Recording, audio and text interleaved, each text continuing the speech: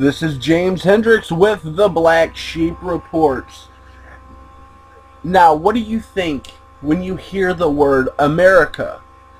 Now, if you're from the West, your answer most likely, thanks to the propaganda, is going to sound something like freedom, because this is land of the free and home of the brave. Now, I'm going to break this saying down, and show you just how hypocritical this is. For starters, land of the free. In October 2013, the incarceration rate of the United States of America was the highest in the world, at 716 per 100,000 of the national population.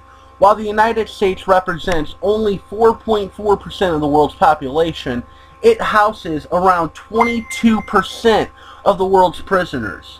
More than half, 55% of the federal prisoners are serving time for drug offenses, and only 13% for violent offenses. Nearly 3/4, 72% of the population are non-violent offenders with no history of violence. Now, someone please explain to me how we can say land of the free when we lock up more people than any place in the world. China has over 1 billion people, and yet we lock up, on average, more people. Now, moving on to the second part that's hypocritical. Home of the brave. Brave. Let's read the definition of brave. Ready to face and endure danger or pain. Showing courage. Now, the first part I'm not really going to question, because I figure if someone is going to risk their life to serve their in the military, to serve their country, they're willing to endure danger and pain. But that isn't really brave. You know, a crazed psycho or a schizo can endure pain and put themselves in danger. That doesn't really make them brave.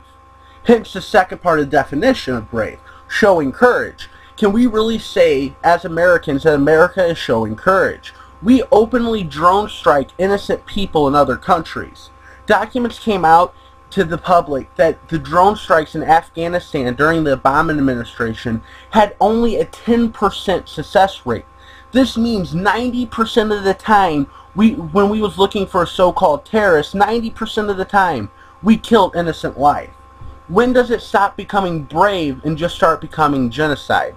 This is James Hendricks with the Black Sheep Report. Subscribe if you're new. All the links are below. And don't forget to check us out on Facebook. Our page is Media on 9/11. Thank you.